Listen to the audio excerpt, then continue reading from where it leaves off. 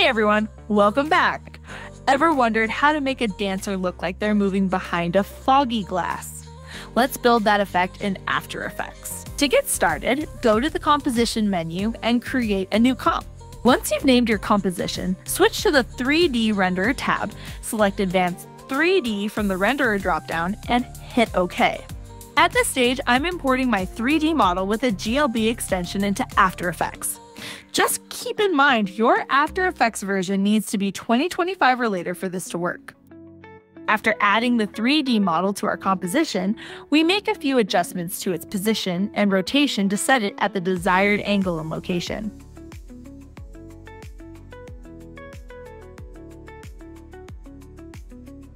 Now we're creating a new solid layer, scaling it slightly larger than our comp size. We enable 3D for the solid and push it back along the Z-axis until it lines up with the back edge of our 3D model in depth space. To get a better view of the scene, I switch to Custom View 1, which gives me a perspective view of the 3D space.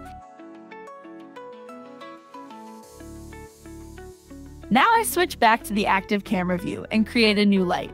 I set the light type to environment and make sure the cast shadows option is checked.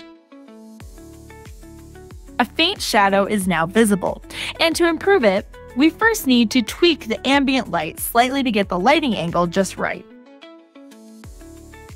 Next, I open the compositing options for the 3D layer and change the cast shadows setting to only.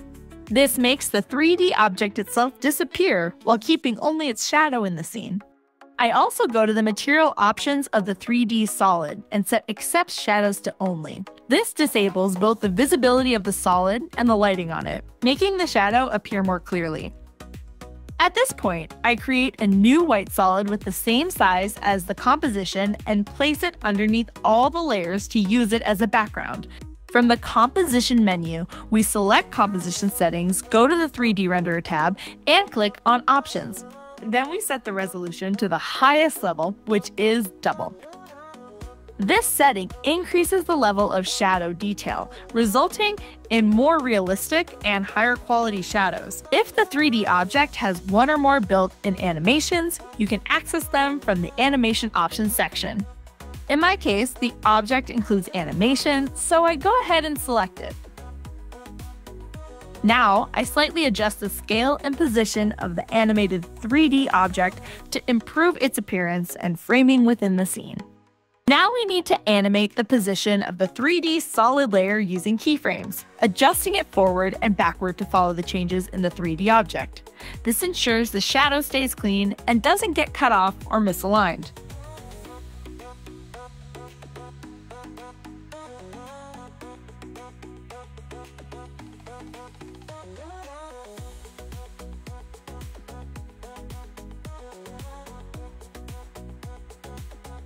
To improve the shadow quality even more, we can go back to the composition options and increase the render quality and smoothness settings. Just keep in mind that this will make your project heavier and might slow down your workflow. To simulate a glass look, we'll need a proper glass texture. I previously downloaded a grid pattern glass texture, and now I'm importing it into the composition. I add the tint effect to the glass texture layer and then pre-compose it.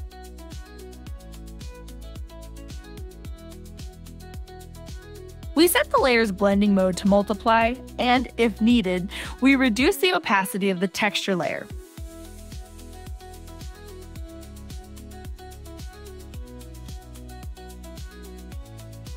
Now we create a new adjustment layer and place it above our 3D object layer so we can apply effects to the 3D object.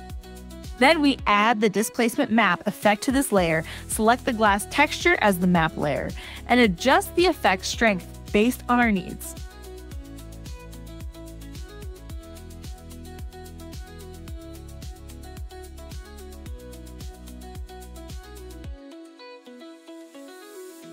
Then we add the tint effect to the adjustment layer as well. This allows us to apply custom colors to both the highlights and the shadows, enhancing the overall visual impact.